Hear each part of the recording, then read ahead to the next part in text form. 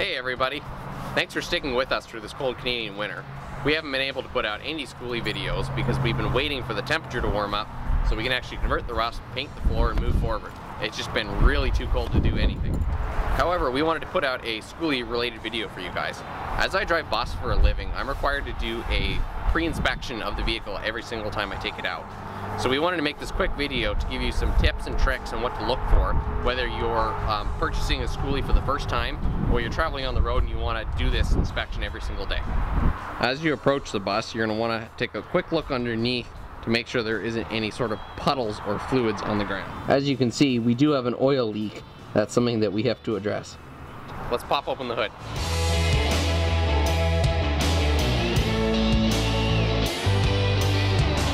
So now that we're here on the driver's side of the engine bay, one of the first things I'm going to look at here is the steering shaft column. You're going to want to actually grab it and wiggle it back and forth. You're going to be checking for play in the steering knuckles themselves. You can also look up at the steering wheel inside the cab and see if there's any play between you turning it. So let's say you turn it, a quarter turn and it only turns, 1/8 at the actual steering wheel. You'll know that there's some play in your system. The other components you're going to look at in the steering system are basically anything related and connected to it. A lot of them have a cotter style pin, which means there's a nut that goes in and there's a hole through the bolt.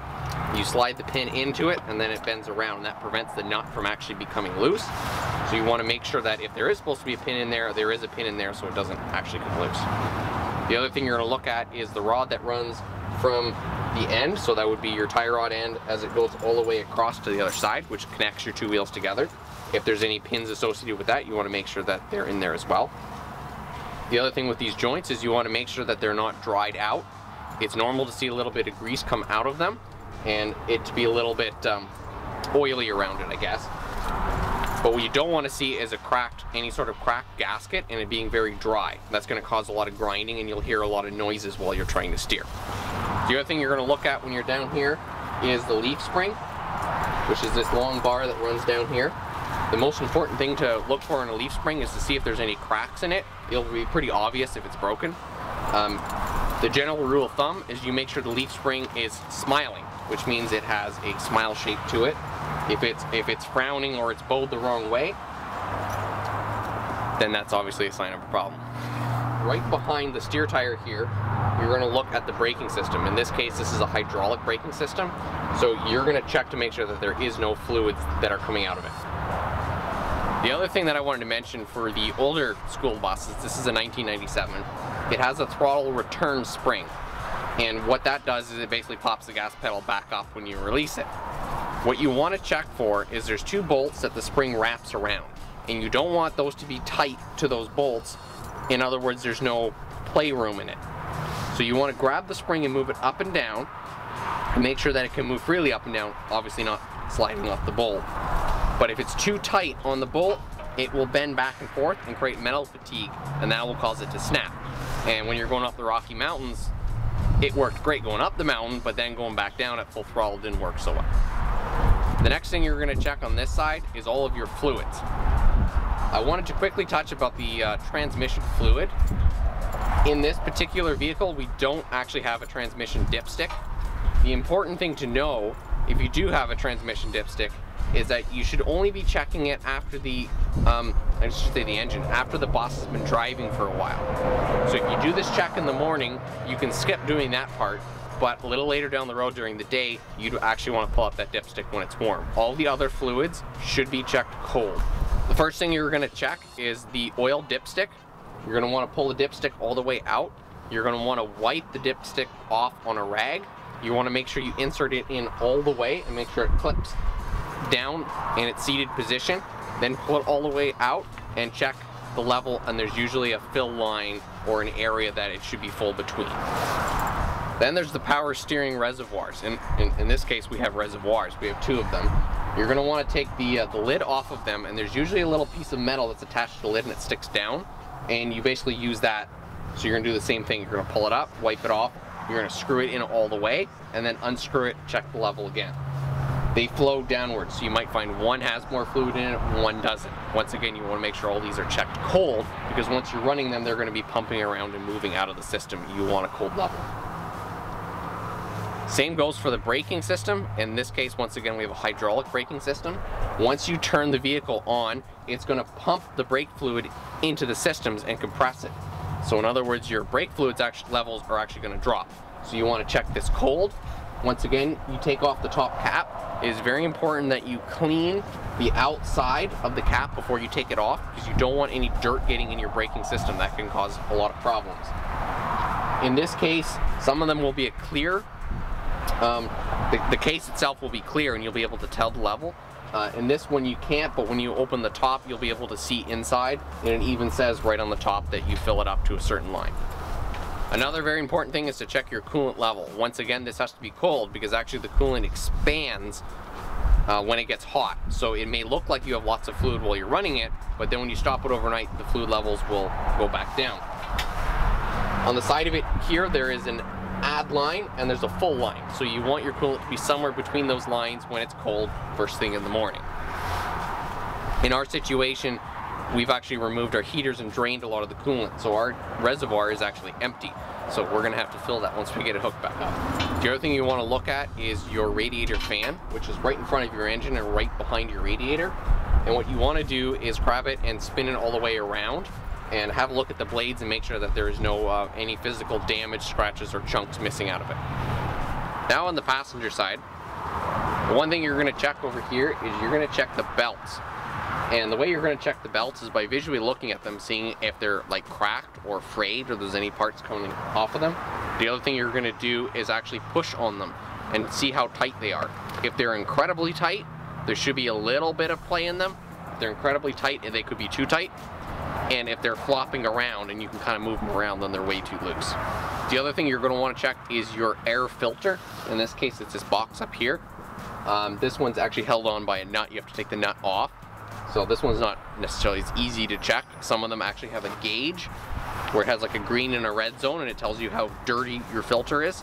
So that might be not something you have to check every single day, but at least check once in a while. On this side, you're going to do the same thing in regards to the suspension as you would on the driver's side. So you're going to check the leaf spring to make sure it's smiling, check to make sure all your cotter pins are in.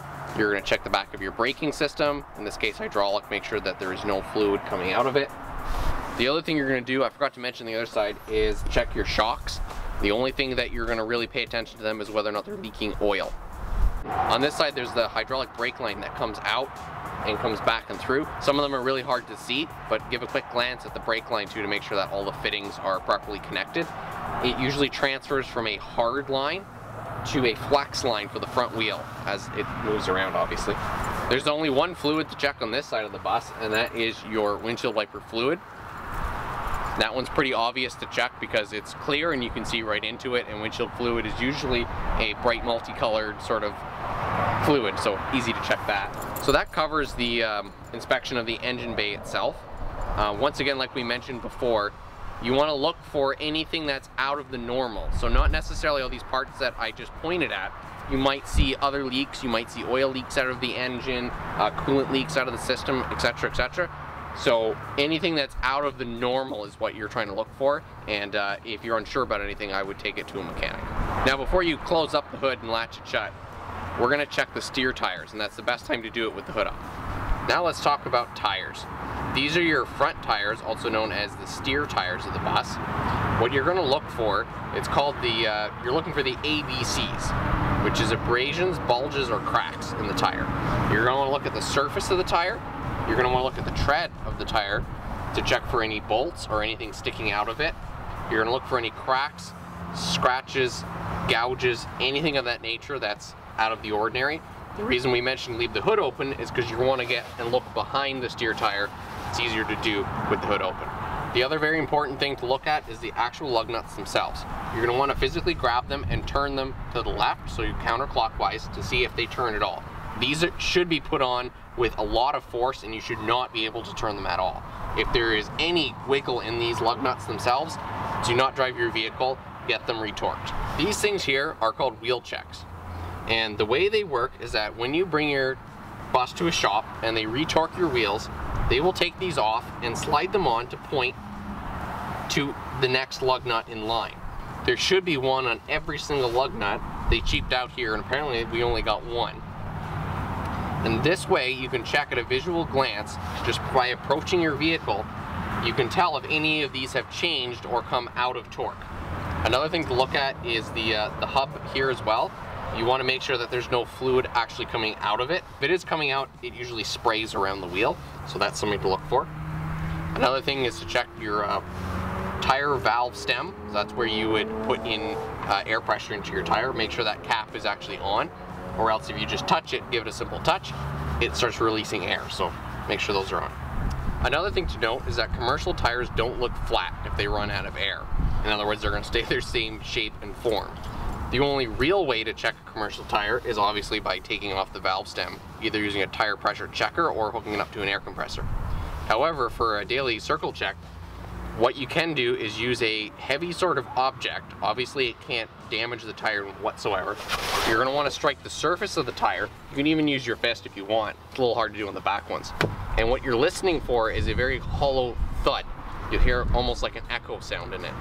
You might not know what that is right away, but if you do all 6 of your tires in the same way, you will notice a difference if one of them is a great deal lower than the other. You're going to want to repeat this process on your rear wheels as well. It's a little bit harder to check the inner dually because there's a second tire back here. So it's a little bit harder to visually check it, but you're going to do your best sometimes if you use a flashlight and look in the wheel well, as you can see it from the side.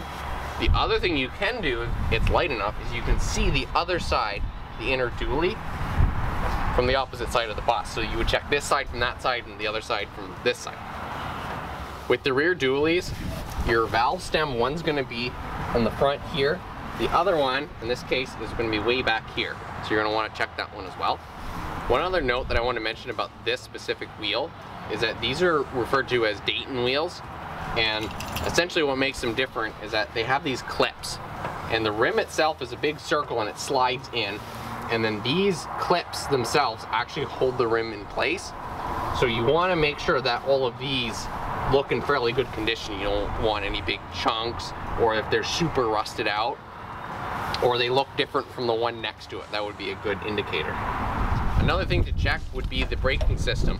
And I find it's easier to do that from the back of the bus. Looking underneath, you can actually see right behind, and you want to make sure, in this case, hydraulic, you don't want to see any fluid coming out of it. Now for the fuel tank. In this case, it's located on the side of the bus down here. Some of them are located on the back, sort of behind the back tires in the middle. You're going to want to look for any fuel that's leaking out of the tank itself. You want to also have a quick look at the condition of the tank and see if that any of these rails or any of the brackets that are holding it up are super rusted out or it's sagging in any which way. When you're walking down the middle of the bus, you're going to want to look right underneath, and you're going to be looking at the actual drive shaft, which runs from your transmission all the way back to your rear differential. If your transmission, for whatever way, one of the bearings is to come loose and fall down, there are these protective hoops that run down, and they basically prevent the drive shaft from hitting the ground and getting stuck in the ground and actually catapulting your bus upwards. That is a worst case scenario. Those are to prevent that from happening. Therefore, if your drive shaft breaks, it'll just fall and hit on top of them. So you want to make sure that none of them are missing or they look loose or anything like that. You're not actually going to crawl underneath and grab them for a daily inspection, but you want to make sure that they're still there. At the back of the bus here, don't mind the blue tarp, we got some leaks, so we have it wrapped up at the moment.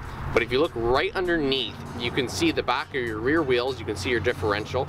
You're going to want to, again, check for any fluid leaking. You can see that there is the 2 struts in there as well as the leaf springs, so you're going to check those just like you would the front ones. You can also check the rear of the braking system to make sure that there isn't any hydraulic fluid leaks. As well, you can see the back of the tires and kind of a better shot of the inner dualies as well. One other thing is to check any of these body panels. In this case, we actually have this one screwed shut because the latch did break on it. But you want to make sure that all of your panels, so this is a battery panel, there may be other panels as well as storage compartments, you're going to want to make sure those are all closed as well. So now we're going to move into the interior cab of the bus itself. Unfortunately, we have our heater system disconnected and I can't start it or run any of the systems, but I'll show you what you're looking for. You want to check the interior switches on your bus. So you want to check your windshield wipers, make sure your fluid spray's right. If you have interior dome lights, you want to turn those on, as well as you want to check all of your heater fans or anything that's hooked up, make sure all your defrost is working. So then you're actually going to want to turn your bus on and make sure everything runs properly. You've got no warning lights or anything obvious on the dash, all your gauges work. Now with your engine running, you're going to want to check all of your lights. So you want to check your brake lights, your turn signals, your marker lights, reverse lights, headlights, high beams, etc. This part really helps if you have someone else that can walk to the back of the bus while you cycle through it to make sure that everything's working, as you can't really see it when you're up here. The final step that I do before I hit the road is to actually perform a brake test. If you have air brakes, this is a little bit different, but for a hydraulic braking system, all you're going to want to do is put the vehicle in drive, go forward a little bit, and then slam on the brakes and make sure that everything stops the way it should. You then put it in reverse, hit the reverse, do the same thing with the brakes. You honk your horn, make sure your horn works, and away you go. That concludes the basic pre-trip inspection. Here are some extra things though if you're actually looking at purchasing a school bus and you want some more information about the bus and some more details about it. A tire may have great tread, but the tire itself might be really old. And these types of tires, and on RVs too, they like to dry rot, and it's usually recommended that about every 10 years they get replaced, regardless of the actual tread depth. If you're looking for the information on how old the tires are on your bus, you can check the dot tag here. And the dot tag will have, you want to look for these last 4 codes. The first 2 numbers are going to be the week in which it was made, and the last 2 is going to be the year. So in this case, it does say 2014. It is actually 2014, but it's the 20th week of 2014. That's when these tires were made. Another thing to look for is this cable and spring that holds the hood from falling forward on top of you. So you want to make sure that spring is in good shape, as well as the cable, and there's one more on the other side as well. Another thing you're looking for is this certificate of approval. This is when the vehicle was basically last safetied 6 months ago, and then June is when it expires, June of 2017. This lets you know when the vehicle was last safetied and was last approved for use on the road. Another thing to look for is any sort of plaque or identification number in any of the parts. In this case, this is the plaque for the turbo. In our situation, we found one on the transmission, we found one on the differential, one on the engine, one on the power steering pump, and I do believe there was 1 or 2 more. There's also these stickers all around the vehicle. This one's in the engine bay. There's several up by the driver's seat as well, and that gives you the VIN number as well as information on tire size, your tire pressure, your weight ratings, and all that stuff. Very important to know. There's also a wiring diagram back here that could be helpful. Another obvious thing to look for would be any forms of rust. You usually find it behind any of the wheels, so in this case behind the front wheel, and then back on the rear wheel would be up and around the back panel. That's usually where salt, dirt, and stuff gets flung and it rusted out. Checking to make sure that all of your interior windows actually open and close properly. Checking your emergency exits, checking your back door, making sure everything functions as it should.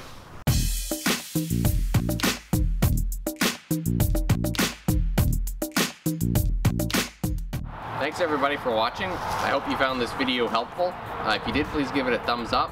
Feel free to share it with anybody that you think could use the help. And feel free to subscribe and watch some more of our videos over here. You can check out our bus conversion, and hopefully we'll be right back at this very soon.